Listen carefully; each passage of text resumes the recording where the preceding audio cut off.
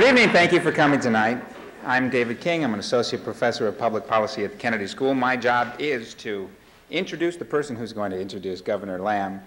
I want to thank you all for coming tonight. I'd like to say especially thank you to the folks that are checking into us tonight from our worldwide website. We have live audio is carrying our forum events now, and we were targeted today as the site of the day for USA Today. So we have plenty of viewers coming in through the World Wide Web tonight. Here's a little update on the news. As you may have heard last night or this morning, Bob Dole has asked Ross Perot to get out of the race at this point. You know, Bob Dole is down 20 points, and he presumably could use the 8 points that Ross Perot might be able to pull. Perot has just gone on the wires and said, quote, "I think this is weird and totally inconsequential." Now, an awful lot of Americans think that Ross Perot, of course, is weird and totally inconsequential. Now, unfortunately, that's a view, a pervasive view of political parties, the third political parties. We have in this country a two-party system. It's very unlikely to change because of the Electoral College, because of the way we elect public figures at the local level and the national level. It's very difficult for a third party to become nationally viable. The last nationally viable third party was the Republican Party, which replaced a party in 1856. And traditionally, political parties third political parties, or fourth or fifth political parties, have emerged on the fringes of American politics. But over the last 30 years, there is a clear, distinct trend. It's very easy to see in public opinion polls of elites and the masses. Party supporters, strong partisans in the Republican Party and strong partisans in the Democratic Party, have become more extreme and more ideologically cohesive. So that today, the average Republican candidate and the average Republican strong identifier is more conservative than the average Republican 20, 30 years ago. Today, the average strong Democrat is more liberal than the average strong Democrat 20 and 30 years ago. There is a growing gap between the interests of the average American voter and the interests of party elites and their candidates. So today we have a possibility for third parties emerging not on the fringes of the distribution, but in the center of the distribution. That's where our guest comes from tonight. And that's also part of one of the major topics of Eunice Gork's study group here on Tuesday nights. Eunice Gork is an Institute of Politics Fellow this semester. She was Lieutenant Governor of the state of Connecticut under Lowell Weicker and Independent, and she was the independent gubernatorial candidate in 1994. Did quite well, surprising many people in the polls, but not winning. She's here to teach students in the Harvard community about third parties, and here tonight to introduce Governor Lamb. Thank you.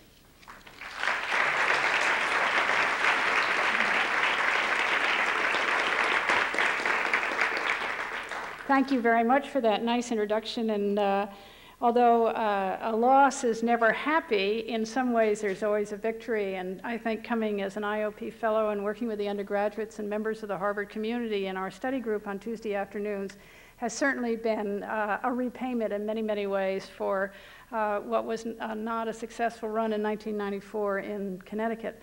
I think that David made an interesting comment about the fact that increasingly people are becoming interested in and seem to be supportive of, at least intellectually, third parties. And as a third party candidate and with the privilege of introducing former Governor Lamb tonight, I think that one of the things that at least our study group has talked about and has heard a little bit about is it just takes plain courage sometimes to do that kind of thing. Let me describe Governor Lamb's background to you, and I think that you will understand some of the courage that he had this summer when he stepped out.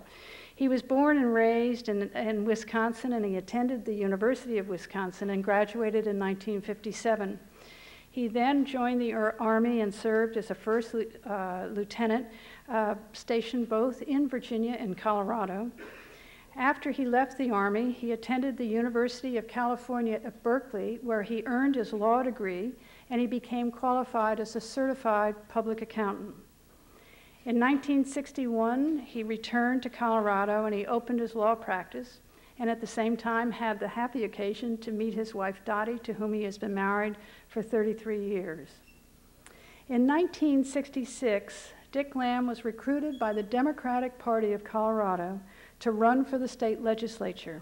He ran and he won and he served there for a number of years. He announced his candidacy of governor of Colorado in 1974. He was successful and he upset an incumbent governor in that race. He served for 12 years or 3 terms in Colorado, and upon his departure had joined the University of Denver as the director for the Center of Public Policy and Contemporary Issues. This past summer, as I think we all know, and as you've alluded to, he announced his candidacy for President of the United States of America in the Reform Party. He lost his chance for candidacy, and I didn't know how to put this quite because it was an interesting circumstance, which I'm sure he'll describe, so I called it a battle with Ross Perot. Those are the statistics of Richard Lamm's public life. But it should be noted that both as a member of the Colorado legislature and later as governor of Colorado, he took some very, very courageous stands. He introduced and passed the country's first abortion rights bill.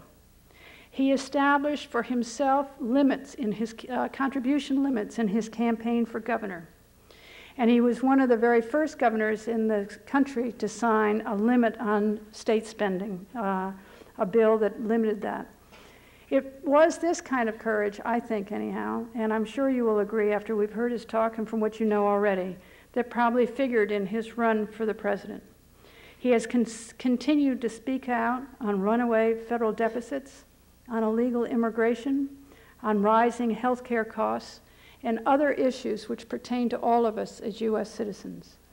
It is with great pleasure and a very deep honor that I present to you the former governor of Colorado and candidate for office of the President of the United States of America, Richard Lamm.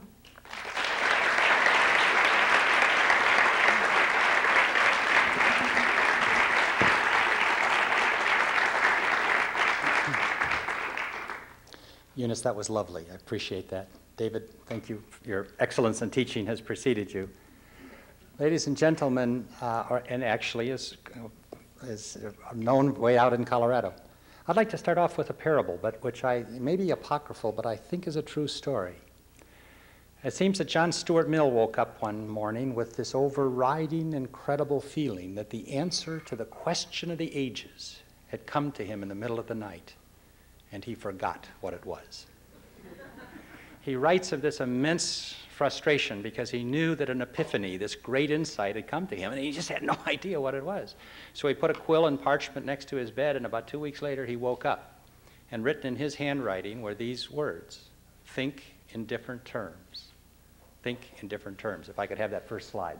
I blew my own line. Written were these words. You know, the poet used to say, new occasions teach new duties. Time makes ancient good uncouth. And Lincoln picked up that same idea when he said, you know, as our case is new, so must we think and act anew. We must disenthrall ourselves, and then we will save the nation.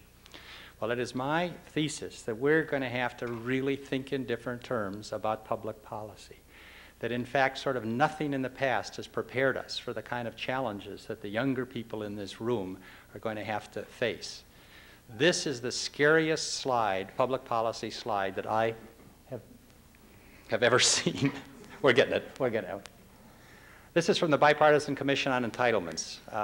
This is chaired by John Danforth and Bob Kerrey. This shows that by 2012, the current revenue structure, the current taxes that we now pay and complain about, applied to the revenue that we anticipate in 2012, will only fund entitlements and interest on the debt. Nothing else. Nothing else. There'll be no Defense Department, there'll be no White House, there'll be no executive, there'll be no judiciary, there'll be no national parks. Then in 2029, when my daughter will be getting ready to retire, the current revenue structure, the taxes we pay right now and complain about, will only fund 4 of the existing programs: Social Security, Medicare, federal retirement, and Medicaid. Now, it is my thesis that nothing that we've done in the past has prepared us for this kind of decision-making. You know, we've really been very lucky in this country. We've been able to distribute the bounty of a growing continent, and we haven't had to make tough decisions or hard decisions. We've never, I mean, this has been a wonderful place to be a politician in, because you can almost give people more and more and more. When I entered the Colorado legislature, America was doubling its wealth, its per capita wealth, every 30 years. Well, that's a great growing pie that you could distribute. But when you look at this chart, we're not talking about National Public Radio. We're not talking about the Council on the Arts. We're talking about making a series of decisions that'll make our moral compasses just simply gyrate, If I could have the next slide. Now, in a way, this is a success story, and I really want to point out that this is a success story. We've added 30 years of life expectancy this century to human life expectancy in the developed world. That's a terrific thing. Most of the younger people in this room, or most of us in this room, are going to be able to see our grandchildren graduate from college. I mean, that's really unthinkable at any other age. 10% of the people over the age of 65 have children who themselves are over the age of 65. Wow. I mean, and it's really an exciting story. But if I could have the next slide. We've increased the population in the United States this century a little over 3 times. We've increased the population of people over 65 10 times, and we've increased the population of people over 85 30 times. And one of the problems we have is that those of you that are interested in public policy in the future are going to have to run this nation of 50 Floridas, where you simply have, when I got out of college, the average age in America was 23. That was 1957. It's now 34. It'll soon be 38. And we have every reasonable expectation to think it's going to go to 40, which means that public policy is going to have to run a country with twice the average age as it's run at any previous time in its history. Again, good news, if I could have the next slide. Average age at the time of the Declaration of Independence was only 17 and a half. So if you have to run an America with the average age of 40, boy, it's almost like if David and I are playing chess and somebody comes along and kicks over the whole chessboard. I mean, it's sort of, you can't get there from here in the current public policy dialogue. You can't get here from there. You just can't. We're not talking about decisions of Medicare that we can't make now. Those are going to be the easy decisions before you get very far into the next century. If I could have the next slide.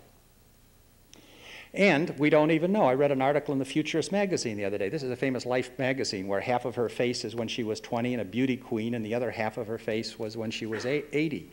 But I read an article the other day that's saying the toughest decision for the younger people in this room is what they're going to do between the 14th and 15th decade of their lives. I mean, wow. George Burns dedicated his last book, he said, to the widows of my last 6 doctors. Agatha Christie was married to her beloved husband, Max. Max was 14 years younger than she was, and he was an archaeologist. And she used to say, God, it's nice to be married to an archaeologist. Every year you get older, he gets more interested in you. So it really is a success story, but it's a public policy challenge of just incredible proportions. I'd have the next slide.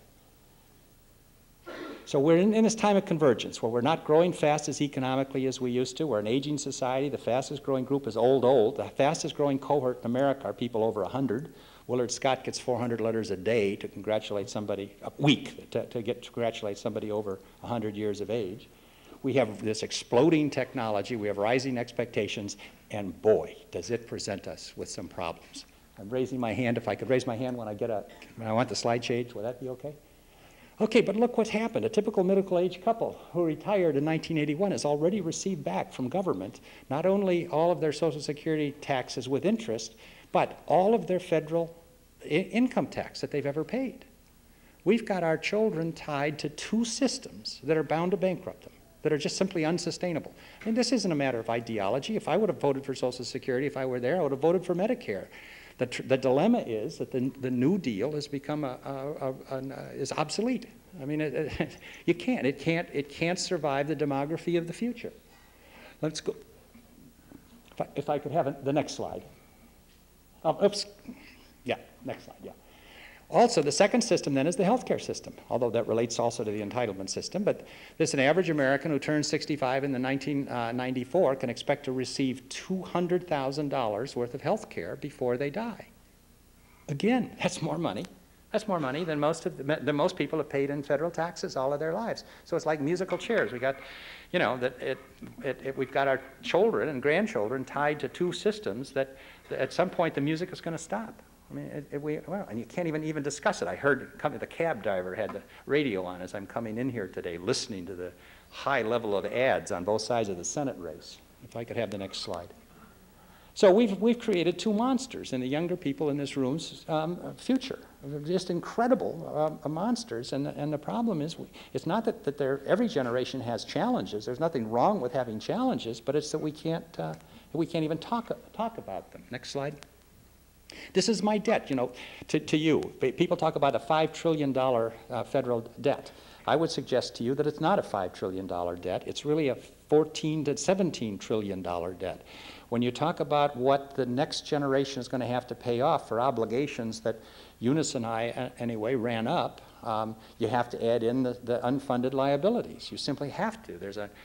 We put no money aside for military pensions, no money aside for federal civil service pensions. We haven't adequately funded Social Security. I mean, that'll mean $1 that I've come up with a concept that I call costs of the future. If you really say, what costs have my generation imposed on the next generation, it isn't $5 trillion. It's 14 or 17 trillion dollars, depending on how you do it. Next slide. So, I mean, I'm afraid, it says free tax cuts, and it says in there, in that vending machine, insert your grandchildren. That's all. That's all. It's a Faustian bargain. I mean, you know, my aging body can prevent your kids from going to college. Next slide. So, I claim that my generation has been guilty of generational malpractice, and I think the full extent of that generational malpractice will really come very clear in the next 20 years. I think retiring the baby boomers is going to be one of the great challenges that this society ever has. And I know every time I hear that, I keep thinking of that, the movie The Graduate, you know, where the guy says plastics, you know, plastics. And, but seriously, I think, might be wrong, but I think that this is going to be as big a challenge in the next 40 years as race has been in the last 40 years, or maybe race and gender has been in the last 40 years. Next slide. I can't think of the right metaphor for what I think we're doing to the next children, but Goya got it a little bit close. If I could have the next slide. So, one of the things that we've had is that this has been a wonderful time to be in American public policy. Peter Drucker says, who the gods would destroy, this is what this says up here for those that can't read it, they first give 40 years of success. And so, like in the healthcare system, we've built up the healthcare system, and we built up our medical ethics and our expectations of our public and all these other things under the most massive transfer of wealth that any society has ever put into any sector. We've never put, you know, you've never had a sector that, when I got out of graduate school in 1961, we as a nation spent 6% of our gross national product on education, 6% on defense, 6% on healthcare. Today we spend 6% on education, 3.8% on defense, going down, 14% on health care, stabilized, but how long stabilized we don't know. So this is the Social Security. This is my legacy to the younger people in this room. Terrific. I mean, this is Social Security. We know it's an actuarial nightmare. When the baby boomers start to retire in 2008, when they turn 65 in 2011, you just simply, all of our systems turn to actuarial mush. This shows the tail, what they call, actuaries call tail, that is on Social Security. This is money that we don't have funded, that you're going to have to come up with to support the next generation. There is no trust fund. You know, Ernest Hollings says, Social Security Trust Fund, he said, we would have been better if we would have invested in Confederate war bonds, he says. And so this is the return. Even if it was payable, it's becoming a decreasingly secular feast. Social Security pays off. It was a hell of a deal for my father. My father's 88 years old, in good health, wonderful health. He retired when he was 61, started drawing Social Security when he was 63. He's received back 40 or 50 times what he paid into Social Security. And my daughter will be lucky to get her own money back. Something wrong, something wrong.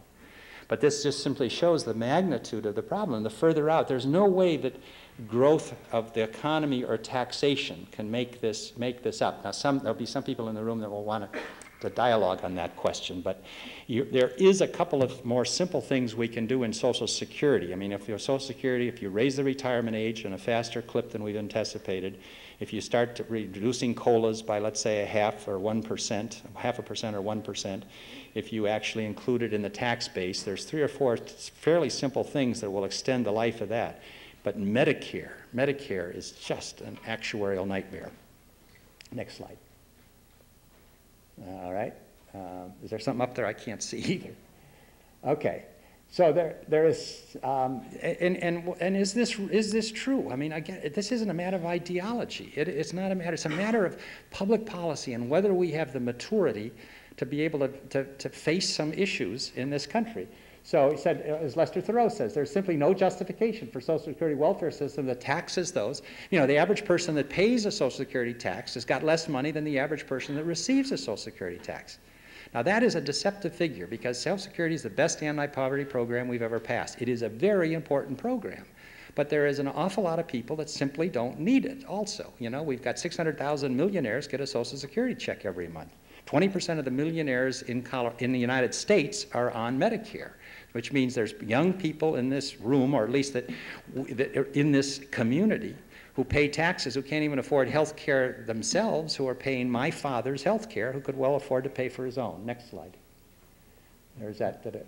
So that says this bench is reserved for the poorest people in this country, and these old couple is sitting there, and the kids are coming along and saying, would you move over? Would you move over?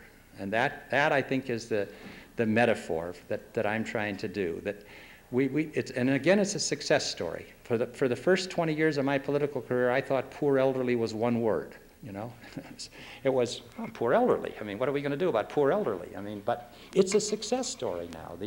The elderly are no longer disproportionately poor. In fact, I think I have put a slide in. If I could have the next one, I think I have a slide in that. I can't really read that, but some of you can. But they talk simply about the welfare generation. I mean, the dilemma is we can't even talk about Social Security, and the idea that I would tell my 88-year-old father that he's essentially on welfare, that he's the recipient of a transfer payment, which is the real nature of Social Security, would be almost unthinkable. Next slide. So, under the most conservative Republican budget, the most cruel, hard-hearted Republican budget that was presented last time to Congress, we would have added $1.8 trillion to our kids' debt. That was called unthinkable. That was called unthinkable. And look, I come out of the Democratic tradition. I'm not being partisan. I don't agree with the idea of giving a tax cut with the money, but it does show that we can't, if that's the closest we can get to a balanced budget, and we couldn't even do that. And that would be, I mean, the Red Menace. I went to the University of Wisconsin from 53 to 57 when Joe McCarthy was running around and talking about the Red Menace. Well, I got a Red Menace too. His wasn't right. Mine is right. My Red Menace is this tidal wave of red ink that we're coming to the next generation. Next slide. So we've got to find a way to better balance the interests between the elderly and all of the elements of our society. Next slide. This, of course, is the Medicare fund. This is this slide I just had made recently. It's already obsolete. Medicare isn't going to survive until this date now. It's going to go either 2001 or 2002 or the next recession, whichever comes first. Next slide. But let's break this down then. Let's talk about public policy, because I think in different terms. I think we're going to have to think in different terms about literally everything, not only entitlements. We're going to have to think about retirement policy. We're going to have to think, you know, we're still supporting widows of Civil War veterans. Retirement policy is glacial. You've got to give people, the baby boomers have to have 30 or 40 years to start making adjustments. If the Medicare and Social Security is not going to be there under the same terms as it is now, they have to react to that. And retirement policy has got this incredible lag time in it. And so when you break that down, this entitlement problem, you got the retirement policy, and then you got health care. Now, health care has been growing at 2.5 times the rate of inflation during my professional career. Next slide. So when I got out, as I mentioned, when I entered the legislature, we as a country spent the same amount on healthcare as we did education. Today we spend the same amount on healthcare as we do education, defense, prisons, food stamps, farm subsidies, and foreign aid. It simply is crowding out everything else that we do in the budget. Next slide. And I'm intrigued by this because Darwin said it so well. He said, it took me a long time more time to find out to define the problem, essentially, than to solve the problem. And I think that that's the think in different terms. We have to rethink about how we define a problem. I think that I'm going to talk in a few minutes about sustainability. I think sustainability is one of the key concepts of the future. And sustainability really requires us to think in different terms. It requires us to think about shortages as maybe not excessive demand rather than inadequate supply, et cetera, et cetera. If I could have the next slide. But David Eddy says, one of my mentors in the healthcare, David Eddy says, you gotta accept that resources are limited, that everything we do in healthcare prevents you from doing something else. That's my public policy rule. Everything in public policy prevents us from doing something else in public policy. Harvey Cox, the theologian, says, not to decide is to decide. And so when you go on in these areas, you've got to recognize that in healthcare, it is, I wrote an article called Better Healthcare Through Rationing. It's only when you really admit that resources are limited that you can start prioritizing and buying the most healthcare. That is one of the thoughts in different terms. Next slide. Because look at my generation's legacy. Look at what it is. More U.S. children die at birth. More of them die in their first year. More of them are addicted to alcohol and drugs, and more of them go into the prison system. More of them go into the workforce, not being able to read or write. This society has no sense of proportion. We look at certain things in healthcare and we think, oh my God, that's sacred, and so we fund it. But there's all kinds of other demands than this society has. And it's very difficult to make these kind of things in health policy to suggest that maybe we shouldn't do certain things in health policy and do others in social policy instead. Next slide. And this is the way medicine was practiced for most of human history. Voltaire said in 1776, he said, the role of a doctor is to amuse the patient until nature effects a cure. Well, that's pretty right. I mean, they didn't have that many things you could do back in those days. But now, next slide. It's awesome what we do. I was, there's 24 implantable parts we can put in the human body. They're doing the genome. I was in Japan looking at the healthcare system. I saw a wristwatch that if I were wearing it and had a heart attack, it would automatically dial 911 and hone the ambulance in on where I am. If I had a heart trouble, would I want one of those? Would it be an entitlement? Probably would. Next slide. We're working on the transgenic transplant, animal-human transplant. Next slide. The Genome Project. Gosh, it just goes on and on. Next slide. That's a gingerbread man running out of that building, and the doctor's saying, what a humiliation. The home economics department has beaten us in the race to create life. Next slide.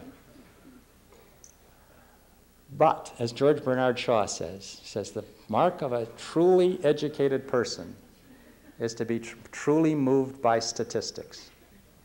There's 40 million people out there that don't have basic health care. And how we get people to be truly moved by statistics, those are human beings. Those are, they're live human beings that are going without health care, but but you don't see them. It's not dramatic. Stalin once said, one man's death, he said, that's a tragedy. He said, 1 million men's death, that's a statistic. And in a horrible way, he was right. Next slide. So I think that you, in World Season, what kind of guy would show the favorite Yankee during the World Series? But, should we have given him a transplant, Mickey Mantle a transplant? He had a coexisting morbidity factor. How do we set limits in a world where the medical genius has outpaced our ability to pay? No nation can distribute more than it earns, although my generation has tried by putting it on your credit card. Next slide. So John Kitzhaber comes along, now governor of Oregon, and he starts this Oregon plan. He says we ought to give prenatal care to all women before we give transplants. John Kitzhaber thinks in different terms, And I think he's absolutely right. Colby Howard died on the front page of the Denver Post. He was a little boy, didn't get a transplant. But when you really look at what Oregon did, I mean, Colorado would have been so much better off during my 12 years if we would have done what Oregon did and given everybody good basic health care instead of trying to do some super rescue medicine for just a part of the population. So let me show you very quickly. Here was my concept, my constipated concept of health care when I entered the Colorado legislature. I got sick, went to a doctor gave me pretty good care. So here's how I was going to reform it. Next slide. I was going to make the whole thing work faster. Until I started really looking at this and I'm saying, what really brings health to society? Another think in different terms. How does a society buy health? Next slide. So I go to all of a sudden you realize that the biggest thing in health of a society is its habits and its genetics and its lifestyle. We all know that now. Of that 30 years of human life expectancy, HHS says only 5 years has anything to do with allopathic medicine.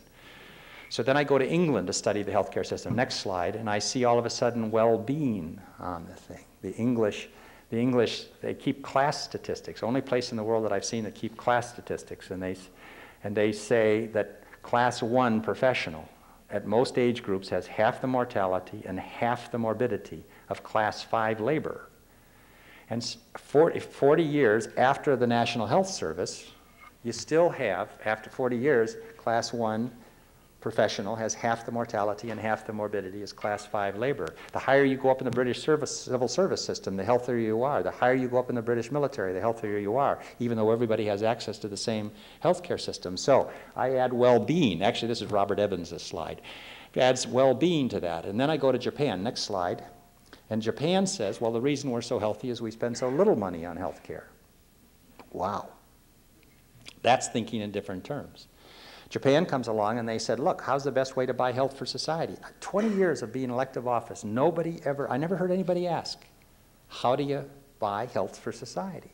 We were always saying, how do you fund health care? Or, but we weren't really keeping our eye on how do you buy health for society. In Japan, after the Second World War devastated society, and they simply said, well, the best way to buy health for society is to give people a good diet and give them a job, give them a sense of recovery, give them a rising standard of living. And so I'm absolutely intrigued about how a society sort of addicted to health care can think in different terms and get to start thinking about health. Next slide. Which we have to do. This shows that this is the drop in mortality in the United States and the rise of healthcare cost. And there's practically no correlation. I mean, we had most of our drop in mortality. The reason that we live longer is because of sanitation and refrigeration and the fact we don't have to salt meat as much and we have screen windows to keep mosquitoes out and soap. And it's the public health people that have really done such a great job.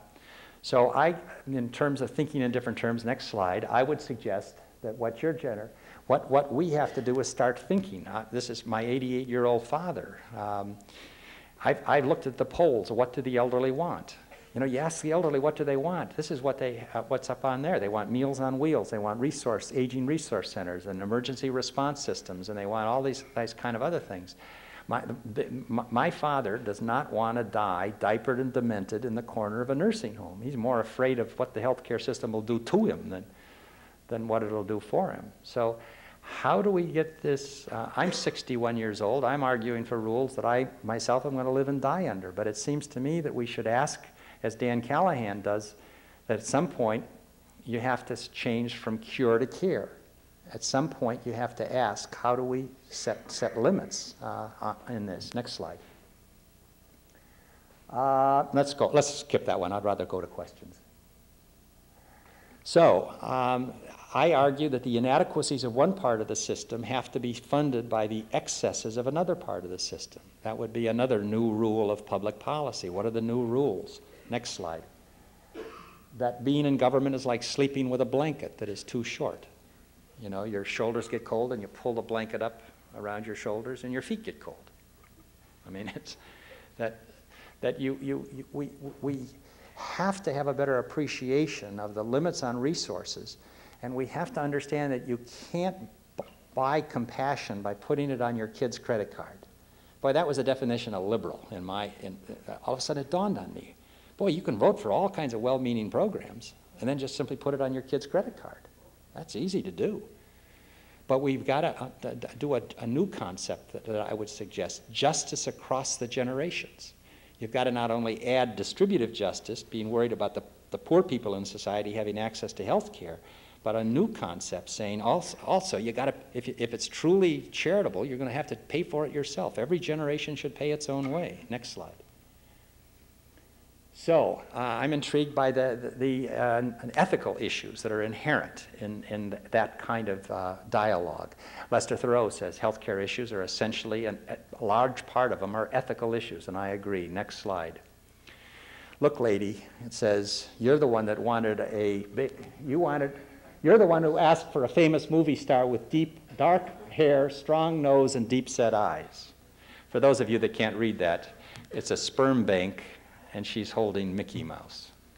Next slide. So in a world of limited resources in healthcare or anything else, the explicit decision to pay for one thing is an implicit decision not to pay for another thing in the healthcare system.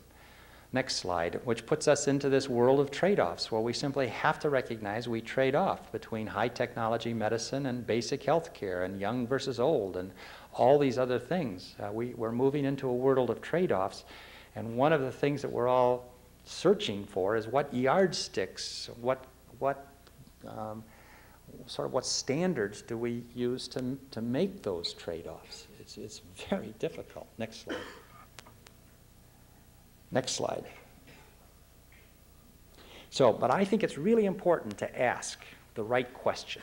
This is the thinking in different terms. When you ask, what do people die of in the United States, this is what you get up here. How cancer, heart disease, stroke, things like that. But there's always going to be 10 leading causes of death. You know, I've been around the world twice looking at healthcare systems. I was shocked to realize that worldwide the death rate is 1 per person. No kidding. I think we have to ask, why do people die before their time? Next slide. When you really ask what an epidemiologist says, why do people die before their time? Why do they die before their dreams are finally figured out? Then you get a whole different set of answers. I mean, if there's always going to be, it's like the bad people, the 10 most wanted in the post office. You know, you catch one and another one goes up. Well, there's always going to be 10 leading causes of death. But we have to ask ourselves, why do people die before their time? And you ask that in public policy, you get tobacco, alcohol, lack of diet, lack of exercise, those kind of things that you see on the screen right there. So if you're really going to say, how does a society maximize its health for limited dollars, then you have to start making sure that we're asking the right question. Next slide. But you've got to go beyond that too. You've got to come up with some of these other statements. Feudal care. What is feudal care? What is inappropriate care? I had one of the slides that I skipped. I said one of the big challenges of health reform is to try to recognize that resources are limited, that we already ration medicine. In fact, my argument is that no developed country denies as much people as much health care as we do in the United States. And you have to then start thinking about what is feudal care. And next slide. This is end-stage renal disease, kidney dialysis. Notice the fastest growing use of kidney dialysis is people over 85. And the second fastest use of kidney dialysis is people between 75 and 84. This in a society that had 600,000 women last year give birth without adequate prenatal care, 79,000 of them without any prenatal care. It just doesn't compute. I mean, it doesn't, as harsh as it might seem, some of these slides I'm about to show you next, it's the kind of dialogue that I think we're going to have. Next slide. Helga Wagley up in Minnesota was in a persistent vegetative state. Her husband refused to discontinue the life support system. She was 86 or 87. $700,000 later, she died. Rita Green died 2 years ago in Washington, D.C. Rita Green fell into an irreversible coma, comatose, irreversible, vegetative, the year that I was a sophomore in high school. October 24th, 1952, Rita Green fell into a coma. She was kept alive 42 years in Washington, D.C., who has an infant mortality rate higher than Guatemala. Is that really the way we want to spend money? Yes, next slide.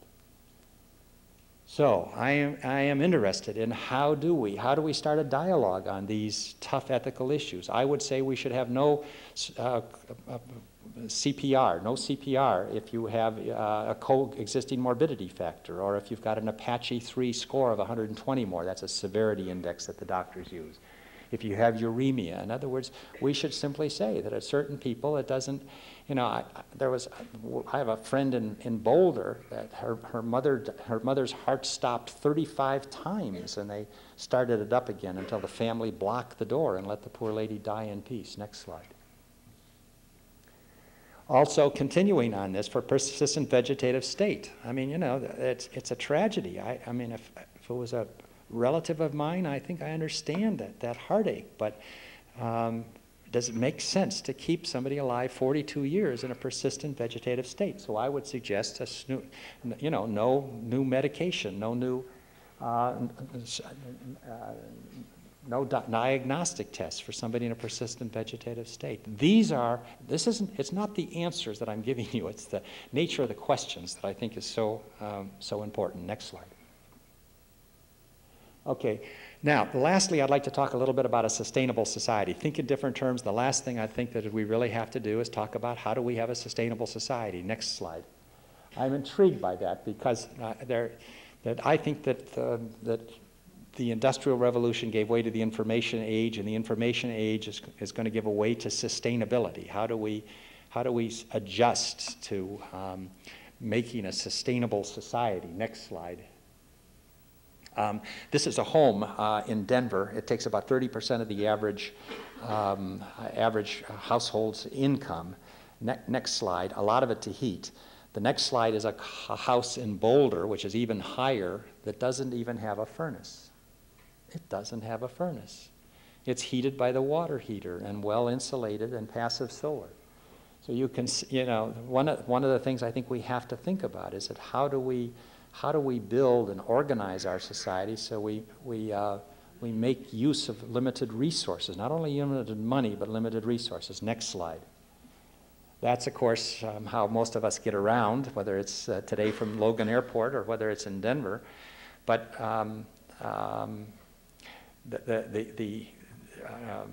Amory Lovins says, wait a minute, there's more oil under Detroit than there is under Texas. Amory Lovins thinks in different terms. Next slide. He points out that if we all drove cars like this, we would have a surplus of domestic oil. We wouldn't need to import 50% of our oil from abroad. That's thinking in different terms. Next slide. I think the same thing, a question about the demographic size of the United States. I've taken a great interest in immigration. It used to be that nobody asked, you know, whether you got better or you didn't get better, because God decided. You know, it wasn't up to us to decide whether we lived or died, and we came along and we said, no, that's not right. And then it used to be up to God how many children a woman had. And Margaret Sanger came along and said, no, that's BS. We can control that. Well, I think the new one is we have to think about the demographic. How big a country do we want to have? Next slide. The question of immigration is a question of whether we want to stabilize the United States or whether we want to grow to double our size and double our size again. It's essentially the question of sustainability. There's a lot of different views. There's Pat Buchanan's view on immigration, but I think ultimately the question is what's our destiny? Next slide. Do we want a country of 500 million people? Do we want a country of 1 billion people? Next slide. The first census in the United States found, in 1790, it found 4 million Americans. That means we've had 6 doublings of American population in our short 200 years of history. 6. 2 more doublings, just 2. We've already had 6. 2 more doublings gives us 1 billion people, more people than in India. Is that really what we want? Next slide. I think that there's 3 questions in immigration, essentially. How many people can we take? Who should they be? And how should they be chosen? But they've got to make some decisions about what do we want to leave? Should there be 2 people in the United States? Would that be good public policy to have 2 people in the United States for every one that's here now? It's something we can now decide. Next slide.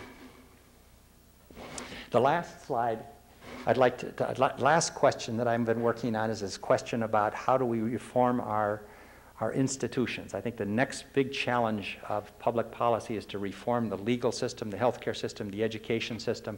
I point out that our systems now become matters of international competitiveness. That healthcare system and the legal system, if that's a drag on our economic wherewithal, we've got a new problem. Next slide. Almost done. So that the United States, in effect, is a Gulliver held down by 1,000 special interest Lilliputians of one type or another. Last slide. Next slide. So I think and along that line of thinking in different terms, we ask, do we need more courts or do we need a better way to resolve disputes in our society, et cetera, et cetera. I think we have to reconceptualize the problem. We don't need, I mean, in Colorado, we had plenty of courtrooms for the next 100 years if only we would adopt some sort of no-fault automobile system or something like that. Next slide.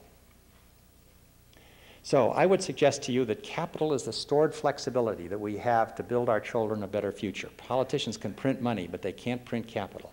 And there's not as much about it as there was for your generation as there was for my generation. That there's an awesome new pressure on those limited dollars. And we've got to do something about it. Last slide. And as Jacques Chirac says, he said, politics is not the art of the possible. He says, that's not right. He says, politics is making possible what is necessary. And I love that because I think that that's what my generation didn't do. We started, we are leaving the next generation unsustainable systems. We're leaving it in healthcare, we're leaving it in entitlements, we're leaving it in so many other areas where we simply have to think in different terms. Thank you.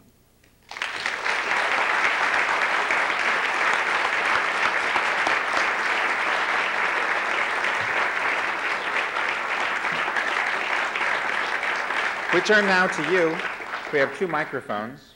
I'd like you to come up to the microphones, tell us who you are, where you're from, and ask a question. Don't make a statement.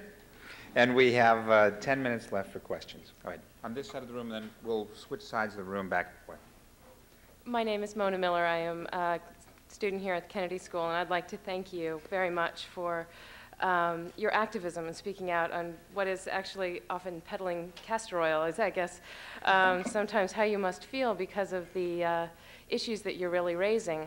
There seemed to be perhaps something of a paradox or an unanswerable problem in your discussion in that the age, the median age is rising to 40. So we're basically asking an older and older population to vote for the changes that are in fact going to affect them. And I know that you are taking on this battle by starting to have this conversation. But I'm wondering what else we can do to try to change public opinion and being willing to tackle this. I think there's a bunch of different things. First of all, don't get discouraged. I mean, there was one woman in my law school class. One woman. Now, things change. Along comes Gloria Steinem and Betty Friedan, or along comes David Brower in the environment, or Rosa Parks not moving to the back of the bus. I think that change can happen, number one. Number two is that we got to at least talk about it. You can't, a problem well defined is a problem half solved, as they say, and I think it's really important that we start talking about it, and that's what sort of got me so discouraged about the Democrats. I didn't join the Democratic Party to blindly transfer money from the young to the old. Rich to the poor, maybe that's okay, but young to the old? I don't quite see it. And my friend Tom DeMore, and following Eunice's example, I've started thinking, wait a minute.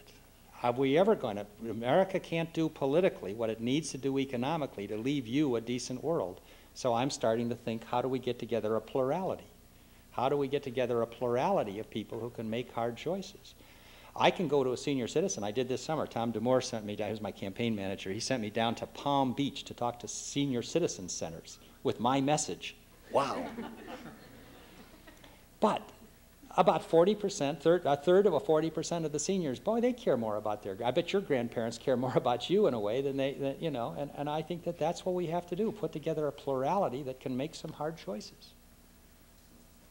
Hi, I'm Lori Trevino. I'm the project coordinator for the Visions Project here at the Kennedy School. And actually, I had a very similar question to hers. So rather than do that, I'll ask you another question. I'm wondering if you can comment on whether you think the Reform Party is a viable party to make any change in our political system, given the current situation with Ross Perot and such. Yeah, it really is interesting. Toynbee once said that the same elements that build up an institution eventually lead to its downfall. And I'm really hot. You know, it takes a guy like Ross Perot to start a third party, you know, it's cantankerous, strong-minded, and probably wealthy these days individual. But I think that he overstayed his welcome. You can't have a political party that is the subdivision of Ross Perot or anybody else. So I think if he democratizes, if we are able to democratize the party after November, then a Reform Party, we have to ask ourselves, it's still a viable institution? I think it is. It's on the ballot. It'll be on the ballot in about 30 states. It will have at least ballot access, and I think that's worth fighting over, yeah. Hi, my name is Ben Allen, and I'm from Los Angeles. And ever since I started reading about you in Time magazine, I've really admired the works you've done. It seems that your vision is very future-based. And I appreciated your message so much that I snuck into the Reform Party convention to vote for you in Long Beach. Yeah, I'll tell you, it was so, I mean, I know you didn't even get a ballot, that's what I heard, but I wasn't a member of the Reform Party, but I still cast a vote. But you got to vote. Right.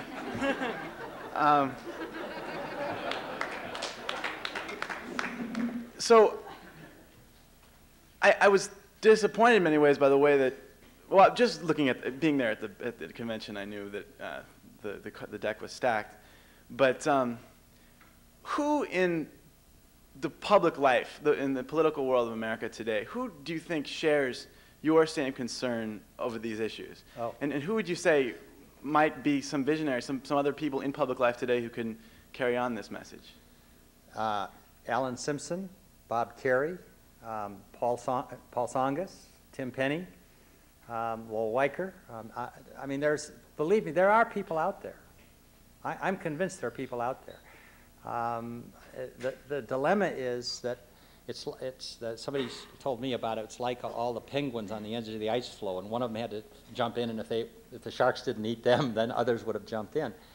Others jump in and swim, and I think that the difficulty is that there's no. I mean, you know, Lowell Weicker essentially says, "Well, Lamb, I told you so. Don't play ball with Ross Perot." And I think you've got to have the vehicle, but there is straining to be born in this country, a fiscally responsible, justice across the generations, but socially tolerant political party, and I think the Republican Party is going to go through an intensive time of self-examination. The Democratic Party, I think, is also going to, it's not as obvious, but they're going to go through an intensive examination around a lot of these entitlement issues and campaign reform. And so I do think there's a possibility that we can put together a third political party that can try to get a plurality, just like you couldn't get slavery abolished through the normal political process. You know, third political parties have brought us slavery, women's suffrage, minimum wage, child labor laws. I do think that whether or not we become a dominant party or just, you know, Richard Hofstadter says the role of a third political party is to sting like a bee and then die. Well, I mean, that's okay. Even that would be worthwhile. If we could get entitlements and campaign reform, I think that would be worth it. You know, the important thing is keep up your I know you're not saying that you do anything different, but this is still a self-correcting system. I mean, it is amazing. you know, I wandered into the Colorado, John F. Kennedy was the one that inspired my political career. Anybody that got out of law school in 1961, you were very influenced by Kennedy. And I wandered into the Colorado legislature in 1967, and I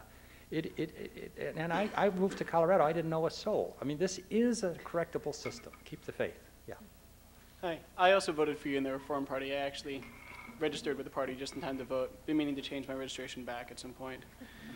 I wanted to ask you about immigration because I'm a big fan on just about every other issue.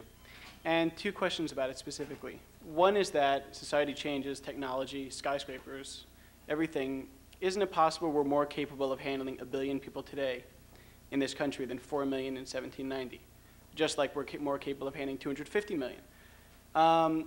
Secondly, I've always felt that even if immigration or some other population growth in the U.S. reaches a point where it hurts our country a little bit, clearly if we all of a sudden instantaneously had 5 billion people in the U.S., that'd be a problem.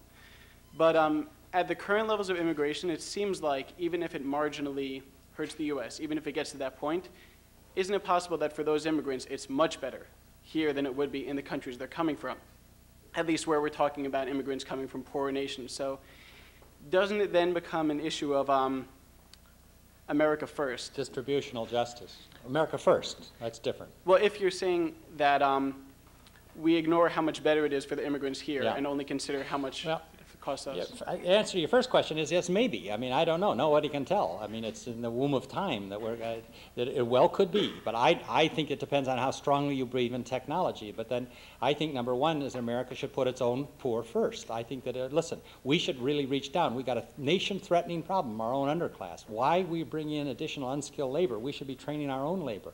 I believe in David Ricardo's iron law of wages. That I think that you got the open border liberals and the cheap labor employers that get together and bring in all this labor to the detriment of our own people. But I do think that, second of all, on your question, I was named, my wife and I were named Humanitarians of the Year because of our work that we did in Cambodia. We'd spent some time in Cambodia, and we went over there in '79 when the killing fields were going. But I don't see where you're doing any good to take a few lucky people, and have them, allow them to immigrate to the United States. Most people are going to have to bloom where they're planted. Most people are going to have to develop where they are. And I think that the real question is the United States has a duty to the rest of the world. We have a duty because we're a wealthy nation. But I don't think you take a few lucky people and bring them in here. I think you start our own poor. I am all for abolishing. I go to Japan and I see their policy is to try to do away with unskilled labor. And I think that we try to move our workforce up that we have right now rather than bring in additional unskilled labor. Sir. My name's Joe Lewin. I'm a mid-career student here. I have to congratulate you. You do the doom and gloom talk much better than Paul Tsongas or Malthus. But I think what really bothers me about this vision of government that you've outlined is that it's one where social engineering is its primary responsibility. Who lives, who dies, who has children, how many children, and by implication, what you're allowed to eat, what you drink, how much you exercise. And that, to me, is so fundamentally different than my vision of what America's about, its history, and where we've always looked forward to. I mean, where's room for liberty and choice in this picture? Well, I'm sorry I came across that way. I mean, I listen to Harry Browne of the Libertarian Party, and I get really, I definitely feel that one of the great challenges is also reconceptualizing government. And so I think the question in medical care, it's not social engineering, it's that the miracles of medicine have outpaced our ability to pay.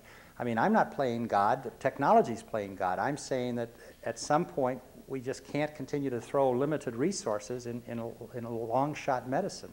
But I don't plead guilty at all. I plead guilty to that one, but not to the other things. I'm not trying to say where people exercise or anything else. I mean, I really think that my generation of Democrats have been very disillusioned with the role of government, and we do agree that tentatively agree that there's too much regulation and too much intrusion. But in other words, I think that on the medical area, you're right. I think it's painful, but it's necessary.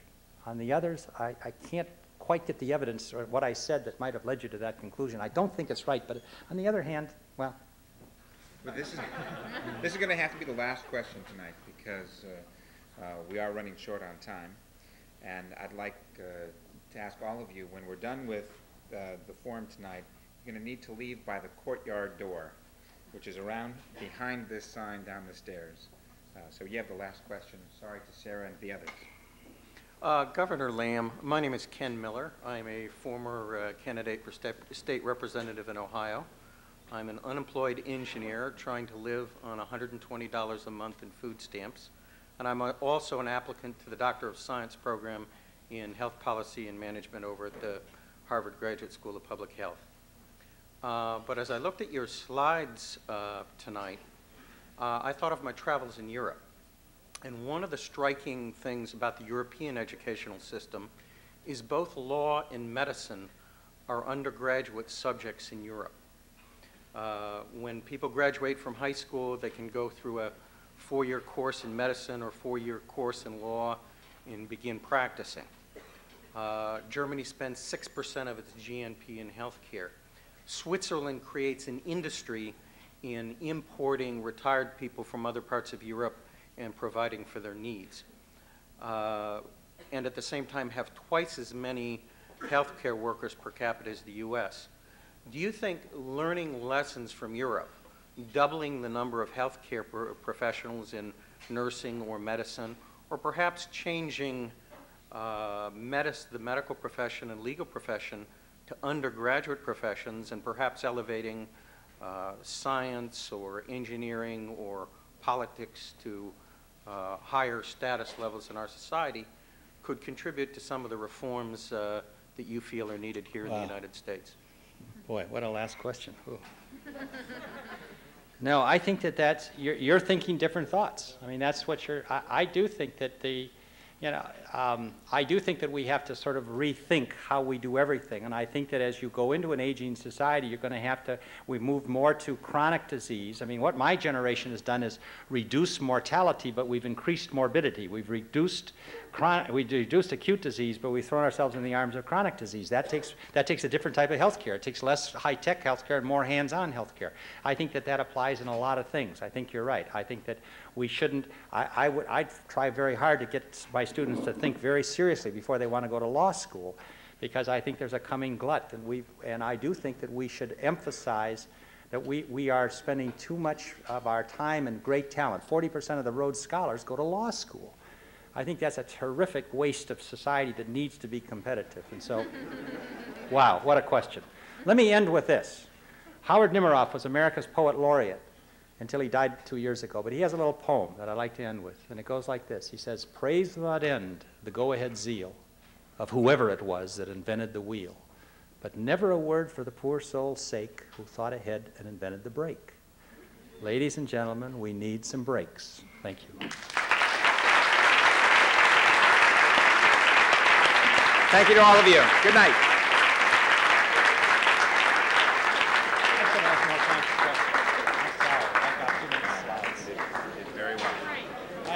I should have left more time for questions. I always enjoy the questions.